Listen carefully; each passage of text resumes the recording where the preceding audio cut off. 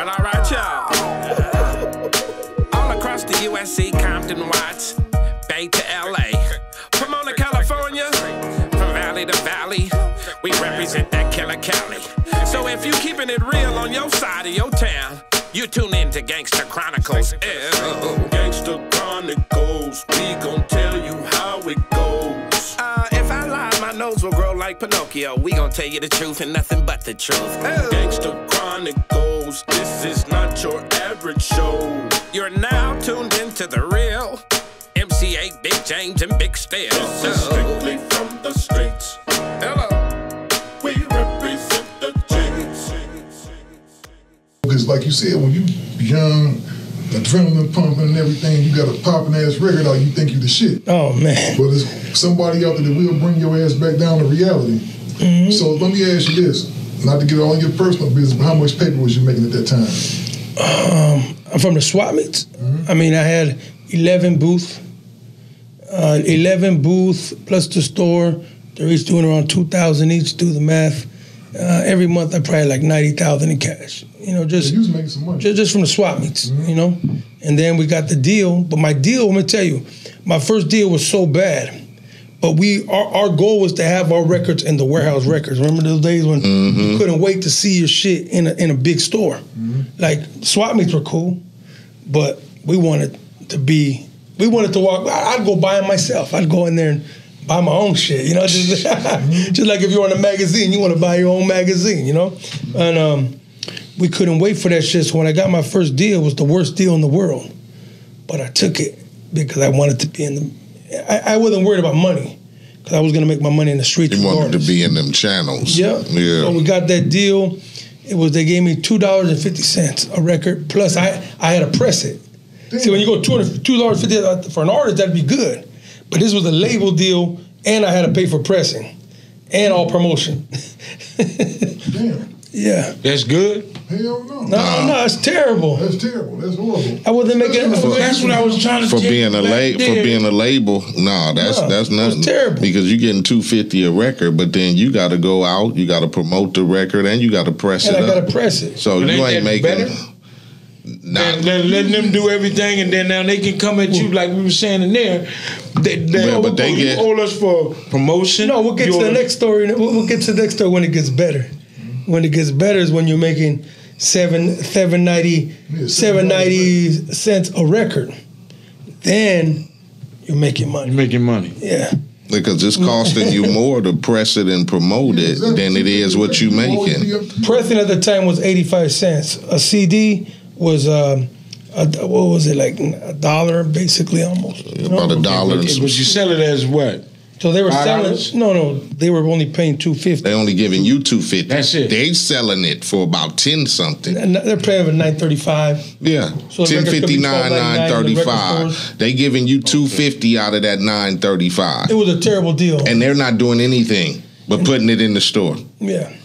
You promoting it. Exactly. That's why it's a fucked up deal. This backwards as a motherfucker. So you going through this deal right now. But I'm gonna tell you the greatest part of that deal. I'll tell you a good part of that deal. There's never been a Chicano rap label. There was Kid Frost, Lighter Shade of Brown, who I worked with, and I worked with both of them. But when they had a deal, and I don't mean to, people they think racist when I say, because I say black people, Mexicans, just because there's a difference. And this, meaning when Frost got his deal and Lighter Shade of Brown got their deal, those were considered black. We consider them black deals, meaning the average deal in LA was $150,000 a sign act. So they got these deals, but Chicano rap black rap sells like this, pow, and then stops. It trickles, but Chicano rap goes real slow, but it just seems to go forever. Right. It takes a long time to catch on. So when big labels put $150,000 and $150,000, they ain't fucking with this Mexican shit no more because this made their money so fast. You know what I'm saying? And this, they're like, man, we can't get our money back. So they start dropping. So that's why I had to make my own label, because labels didn't want to put money on the Chicano orders no more, because the money, when they put out the Kid Frost, La Raza is worldwide. Everyone loves it as Mexicans, right? Right. But the world, if the black fan didn't like it, the white and the Oriental fan didn't buy it. Right. You know what I'm saying? So the Mexicans, we've changed a lot of that, and been a lot of hard work. But so Kid Frost, people think success. They see a guy we're talking about on videos, right? They live that success, but their pockets might be empty. Blowing them up. So everyone saw this guy's biggest song, and like, man, why aren't you guys on MTV like him? But we were actually making more money because we had the streets. We had, he just had they owned that record. You know what I'm saying? Not him. So, that's what slowed down Chicano rap because they gave the wrong amount of money to blow, put money on radio. And you got to remember the radio fan at that time was black rap fan. Right. So someone saying raza, and a little bit of Spanish in it was something kind of new. So the average listener, we were excited as fuck. When us Mexicans say, oh shit, that's the greatest, that's God, that's the greatest shit we ever heard in our ears. Right. But the average people didn't understand. But even in them days, the Mexicans was listening to more rap, black rap, than Mexicans buy more black rap than anyone in the world. Yeah. More than blacks or whites. So wasn't that like Am I right or wrong? When you go to your crowds, how many Mexicans in your crowd every time you go? Depends on what city I'm in. Oh, you're right. Depends on the city I'm in. If it's a predominantly, LA, I sell records Denver, to the SA homies. They love my music. Yeah. I've never had a problem with Mexicans with as far as my music is concerned. It depends on where you go. If I do a concert in motherfucking San Antonio, it's gonna be a gang of Mexicans as opposed to blacks. If I do a motherfucking show in motherfucking, downtown LA, or it's gonna be half and half. Few niggas gonna come, few SA homies gonna come. As opposed to if I go to motherfucking New Mexico and do a show. You get me? It's gonna be predominantly SA homies. That's what I'm saying. Like definitely, always. We've always supported. It just didn't happen the other way all the time. Right. And then we could get into, like, people go, well, some of the Chicano rap is whack. They'll say that. Some people will say, and I'll say, yeah. And some of the black rap's whack. They're just because MC Hammer sucked, that Tupac say I ain't a black rapper. Because Mexicans have a problem there. Well, I skipped forward. A lot of Mexicans, they say, I'm not these new ones. Nah, homie, I ain't Chicano rap. Well, I'm that next level. Next level? Well, you're not black. Like what do you... Well, I'm not Chicano rap. They try to say that. And it's like, well, when you sell 7 million records, they call it a box. I don't know if you guys seen the other part. They call it Chicano rap a box. Mm-hmm. The new era is like, we don't want to be put in that box. And I'm like, well, homie, if you at least break the ceiling, get your fans behind you, because if you go over here, meaning they're saying they're going to the black rap, you're in last place. If you're so much better than us, get in first place, then go over here. Because you can't leave this people, our people, you can't, if you leave without your support, it ain't gonna happen here. You know what I mean? You gotta come through. Yeah, going back, man, now, when you had this new deal with BMC, did you still have Lil Rob, was he still a part of the crew? and I ended up getting Proper Dose, Frank V. Mm-hmm. I ended up doing a Russ. You put that out? Yeah. Oh, okay. Not Mexican Power. Mm-hmm. He was signed to Scandalous. He had a big deal. A bigger deal. Again, like those numbers I told you, the first Chicano rappers, he got a major deal. They were distributed to Disney. Mm-hmm. And those numbers didn't come back. They was over there with the homie High C. High C had a deal with Disney back then. Mm-hmm. Mm-hmm. And so those numbers didn't come back like they want to see. Mm-hmm. So I was able to sign them. And we hit up all the car shows. We were touring, me and Little Rob and Frank V, Proper Dose. We were touring every single car show, and we were selling like it was going, man. Because we came in, we didn't come in like this and drop off. We came in, boom. You know what I'm saying? Like from the bottom, from the swap meet to where we went. And it seemed like, man, like with the Mexican homies, so I mess with a lot of the Mexican rappers. You know what I'm saying? I did songs with Lil Rob. Not Lil Rob, but Mr. Criminal and all these guys. So I was, And we don't look the same, homie. We're not the same people. Come on, homie. But you know what I'm saying? I mess with the homies, and I noticed they did a lot of cash business, and I always thought that was smart, because with them, it was the difference. Us as rappers, we want to sit up and just pop and go do the shows. Them dudes always had their CDs with them. They hit up all the swap meets. End of the day, had $4,500 in their pocket. You know what I'm saying? Had big money in their pocket. So you doing this thing, you got this distribution deal that's fucked up and everything. You don't sign this deal. How long did you last over there before you said? Oh, I did the whole 3 years. Mm-hmm. I mean, we ended up getting sued for natural high, $295,000. and that's what but that was the greatest, worst day of my life. All my swap meet workers, they all rapped a little bit. And I went to my partner. I sat in his office just like this at BMG, and I was going to pick up my big check. We sold like 60,000 records. Mm-hmm. I had a wrestling jam.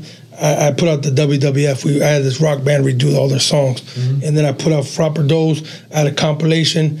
And I was going to pick up a check for like $140,000 to pay everybody. Mm-hmm. And when I get up there, he's like, Royo, you didn't, this is 99, so you really didn't check your email, wasn't on your phone. You know what I'm saying? It was and I'm very slow with that. So he's like, Royo, why are you here? I'm saying, I'm here to pick up my check, homie. He's like, you didn't look at your email. We've been sued, blah, blah, blah, blah, blah. You owe us. I'm like, the fuck? Wow. So I sat in that office from 2 in the afternoon to 2 in the morning till that motherfucker gave me money to pay my artist. He wasn't leaving and I wasn't leaving. So we got the money. I went and paid all these guys. And this is where me and Little Rob's problem began. When people go, oh, Roy ripped off Little Rob. Well, he tried to do anything before he got a lawyer.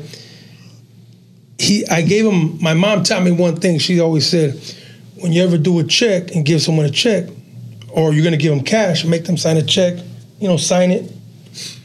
So I gave him a check. He goes, oh no, I want cash. So I gave him cash, had him sign the check. Then he went and said I never paid him. I paid him $18,000 in his living room. Bam. He said I never paid him. So I went and got the check. When they took me to got a little lawyer and stuff. I said, well, isn't that your signature? Yeah. And a couple other checks and a couple other things. So that's how that ended. But that's a whole nother forward thing. But from that deal, BMG deal, I ended up getting a Universal deal. Mm-hmm. And that got a lot better. And then my greatest deal was with EMI. So let me ask you this now: with Universal, did they call you up one day like, Royal, we like how you moving and everything? Yeah. With you? I mean, at that time, I was the first independent Chicano rap. I had buildings. Yeah, we had studio. Like the Master P of Chicano rap. Well, I like to say Master P copied me, to be honest with you. Like he was running on the Bay. I was through the Bay everywhere. I mean, I know it's a hard thing, but I didn't follow no one. I just was like when you looked at my paper earlier, right? Mm-hmm. All my CDs, the reason if you ever listen to the end of any of my CDs, my last other thing in the back of it, you'll see I always had a commercial, just like a podcast. Mm-hmm. I did LPG radio show for 15 years because I knew my promotion was my mouth. And I knew that if you're gonna listen to my record, you might not see my poster because it was hard getting posters in every record store. So I think if they say I had 12 tracks, the 13th track would be a commercial. Mm-hmm. And I'd be like, oh man, get ready for the new Little Rap, I'd put all these records, some of them might not even came out. But I just if I had 20 homies in there and we had 20 records we were gonna do that we said we were gonna do before we get in fights or whatever, I would promote all those records. Part 3 is gonna come out of this. My instrumental album would do all this shit. And then in each of my album covers, this is a small one, this is old one, but we would have like all the catalog you could order from the back. I had a mail order shit. And then we had posters, we had t-shirt company. I mean, every single album had this shit. I didn't even see the back of this. So you got where motherfuckers, this old school shit right here, but it's great. So you got where they could order the t-shirts and shit you advertise in the next albums. You got the posters. You still fan club. Fan club. Yeah. This we had the office. On it.